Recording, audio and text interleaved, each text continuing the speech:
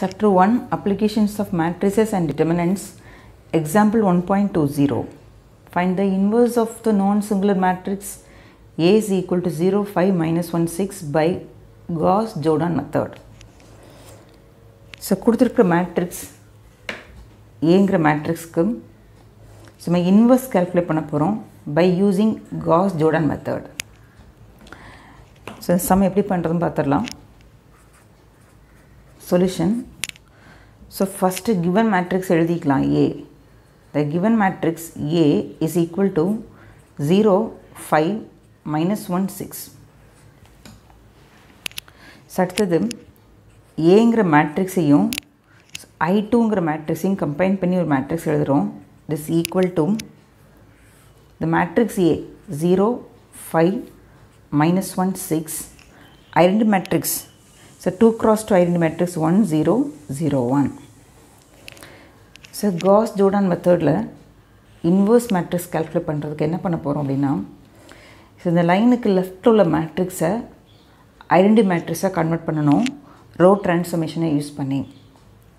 So same time transformation இந்த right side நம்ம operate பண்ணி எழுதுவோம். லெஃப்ட் சைடு 1, 0, 0, 1 வரும்பொழுது ரைட் சைடு இருக்கக்கூடிய மேட்ரிக்ஸ் தான் A inverse matrix. So left side identity மேட்ரிக்ஸாக கன்வெர்ட் பண்ணணும், அதுக்கு ரோ டிரான்ஸ்ஃபர்மேஷனை யூஸ் பண்ண போகிறோம். லெஃப்ட் சைடு வந்து ஐடென்டி மேட்ரிக்ஸாக கிடைக்கும்போது ரைட் சைடு இருக்கக்கூடிய 2 cross 2 matrix is A inverse. So first என்ன டிரான்ஸ்ஃபர்மேஷன் கொடுக்க போகிறோம்னா, ஸோ R1ஐயும் R2 இன்டர்சேஞ்ச் பண்ணிக்கலாம். ஸோ அப்போ இந்த என்ட்ரி வந்து நான் ஜீரோ என்ட்ரியாக நமக்கு கிடைக்கும்.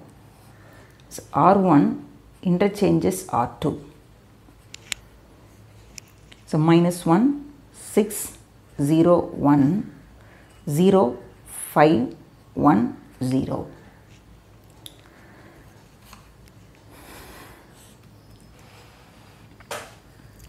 ஸோ இதுக்கு அடுத்தது நான் R1 ஃபுல்லாக -1ஆல் மல்டிப்ளை பண்ணிக்கலாம்.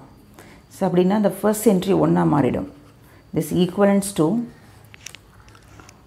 R1 implies -1 into R1. So -1ஆல் multiply பண்ணால் it becomes +1, -6, 0 and -1. So R2ல changes இல்லை. ஸோ அப்படியே எழுதிருங்க. 0, 5, 1, 0.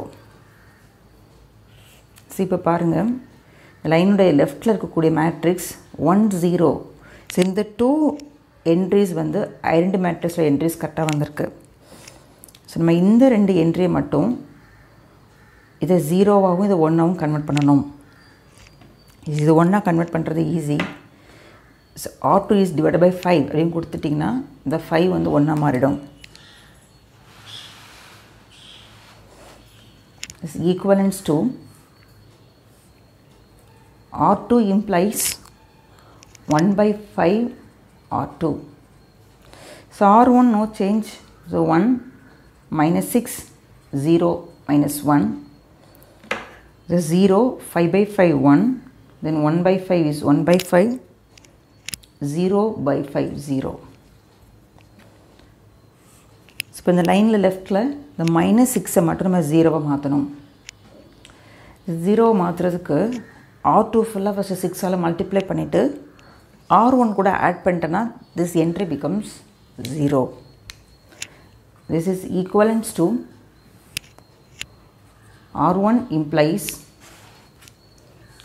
R1 plus 6 R2. So number ஃபுல்லாக 6ஆல் மல்டிப்ளை பண்ணி காட்டுறேன். 0, 1 into 6, 6. This is 6 by 5, this is 0. So நீங்கள் பென்சிலில் எழுதிட்டிங்கன்னா ஈஸியாக இருக்கும்.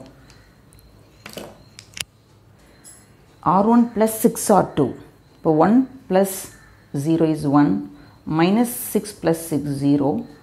0 plus 6 by 5, it is 6 by 5. Minus 1 plus 0 is minus 1. So R2 no change is 0, 1, 1 by 5, 0.